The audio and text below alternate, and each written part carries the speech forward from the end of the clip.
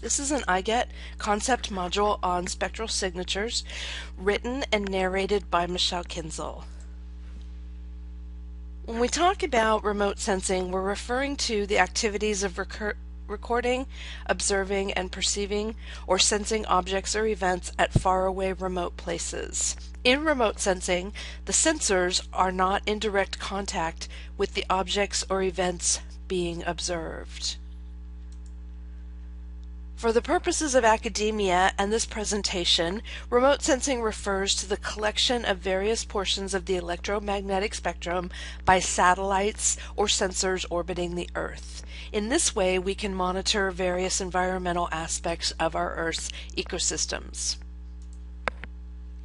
If we define a spectral signature as the pattern of electromagnetic radiation that identifies a chemical or compound, we can display this pattern on an XY graph of wavelength versus reflectance. On the x-axis, you will see the wavelength in micrometer, and it includes portions of the visible, near-infrared, and short-infrared wavelengths of the electromagnetic spectrum. On the y-axis is the percent reflectance. The colored curves represent the unique spectral signatures of three different objects, with the red line showing corn, the dashed green line showing tulip poplar, and the dashed blue line showing soybean.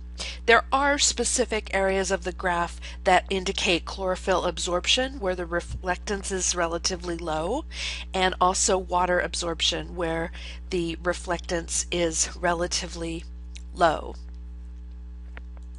If we consider the nature of vegetation, a healthy leaf is going to absorb most of the red and the blue portions of the visible light spectrum, shown here in red and blue arrows, as that is where photosynthesis primarily occurs. Most of the green portion of the visible light spectrum is reflected, as is the infrared portion of the electromagnetic spectrum, which is represented by a white arrow here. This difference in reflection and absorption also occurs in other objects and materials in the environment. If we consider this scene that includes a coastal area with some shallow water, coral reefs, open water, land, and developed areas, we could see that they are going to reflect and absorb portions of the electromagnetic spectrum in unique ways. So this shallow coral reef area is going to have a different spectral signature than this open water area. And that would also be different from the land that is shown in this portion of the image, as well as a unique spectral signature for the developed portion shown here.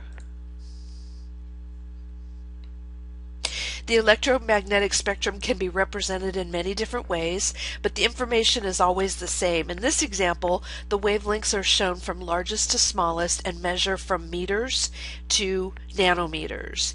And the yellow portion that is highlighted here is the most useful in remote sensing, and includes microwaves, infrared, visible light, and ultraviolet energy. In addition to the ultraviolet, visible, and infrared region, remote sensing also uses microwaves and LiDAR, and that is generally considered to be active remote sensing, where the energy is created and sent out by the sensor. The other portions of remote sensing rely on passive collection of energy moving through the environment.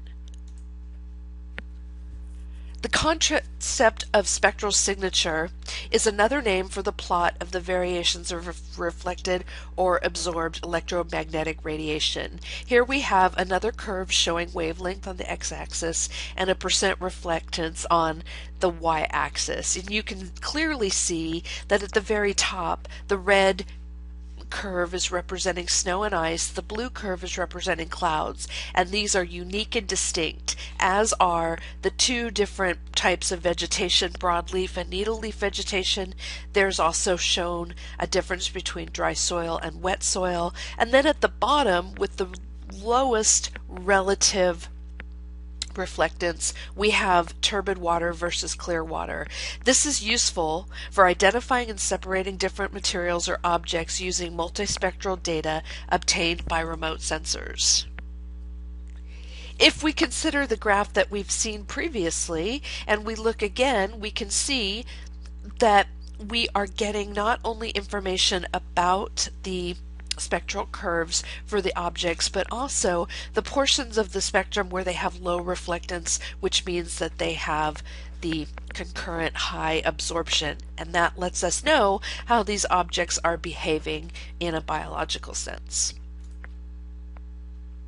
If we consider our wavelength versus reflectance that we've seen before, and we add information about the bands in which the information was collected, we can begin to understand how satellite images and satellite products work. So the bands here are represented by the three rectangular polygons that are shown behind the curves of objects. And so band 1 was collected in the blue portion of the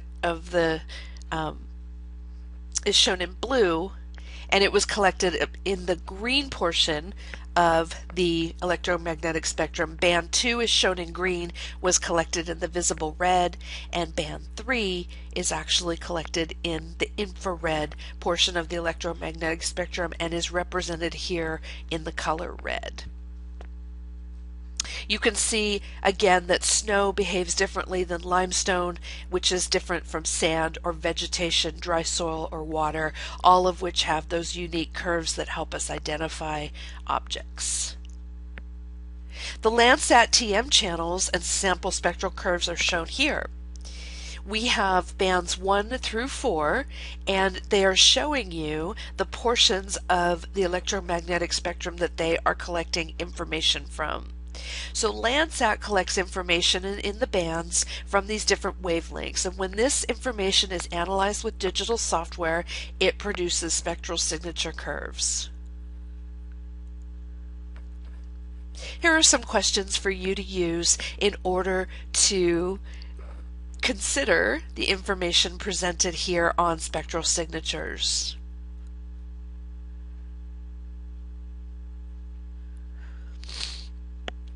Here are 2 more questions in order for you to consider spectral signatures.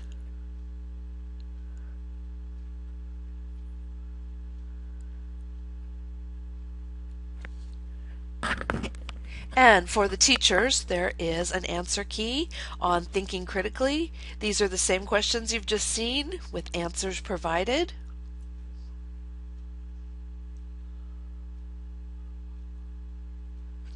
And the answer key for the last 2 questions. I hope you've enjoyed this presentation on spectral signatures, and these are some references which were useful in putting together this short overview of spectral signatures.